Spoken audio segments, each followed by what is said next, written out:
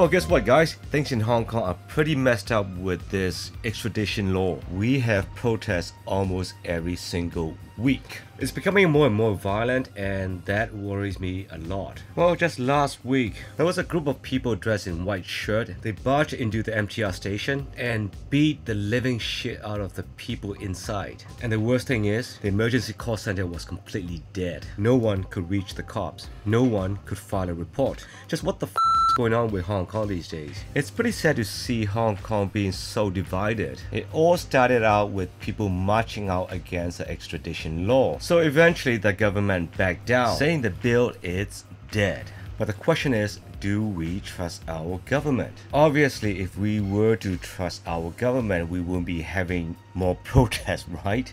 Okay, before I go further, I want to clarify one thing. We don't like politics. It's confusing as f. So call me an idiot, because I find it to be really confusing. Okay, so Hong Kong is one country, two systems. So why do we still need this extradition law if it's under one country? Now, this might sound somewhat politically incorrect, but if we were to look at it rationally, wouldn't the extradition law be validating the one country, two systems? So in other words, shouldn't we be supporting this bill if we were to favor the one country, two systems? Now, if it holds some kind of truth in it, why didn't the government say so in the first place? Why didn't they spend a year or so to educate the public? I mean, call it propaganda, call it marketing. The bottom line is make us feel comfortable. Whoever is doing the PR work for the government, well, they're not doing a good job.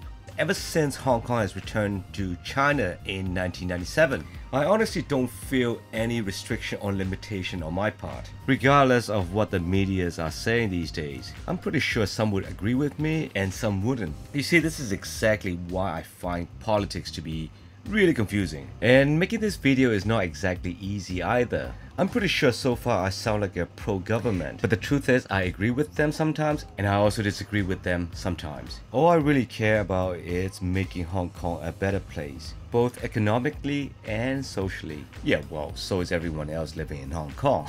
For example, the housing problem. You see, general public can't afford to buy a house in Hong Kong. According to a study, it would take them around 30 years to save up enough down payment to buy a tiny little house. So in other words, it's really difficult to have a sense of belonging. So in my opinion, this is the root of all social unrest here in Hong Kong. And of course, property alone is not enough. We're talking about upward mobility. It is true the government has set up a lot of startup fundings, but just exactly how much of these monies are actually spent to the new startups, or more specifically, how much of these monies are going into the local startups? Well, you might argue, hey, if you don't meet that criteria, you don't get the funding. Well, that's true. I can't argue with that. And that's exactly what they said about the housing issue in Hong Kong, that we don't have enough land to build public housing. So the rental goes up by 20% every year, but the salary only goes up by 3% on average. I think it's fair to say the government's job is to think ahead or to plan ahead. For example, if the government forecasts a growth in population, shouldn't they start building more housing? It's a simple demand and supply. But just exactly what have they been doing for the past 20 or so years? I've noticed a lot of these protesters are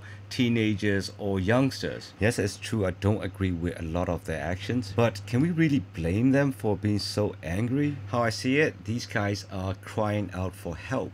We may not be able to help them, but at least we could show some sympathy, a little understanding, and be more forgiving. These days, we get angry so easily. We argue with our friends because of the political differences. We become more violent towards one another, both physically and verbally. And I think it's time to stop all these violence. It's about time for the government to do something concrete for the people, do things that will make us feel that they care. Guys, I apologize for this video. I wanted to say something different, something about photography. Yes, so it's without a doubt I am a total idiot. But that doesn't mean I don't have an opinion. And in case you are wondering, don't worry, Hong Kong is still a very safe place. Anyway guys, thanks for hearing me out. See you guys next week. Bye!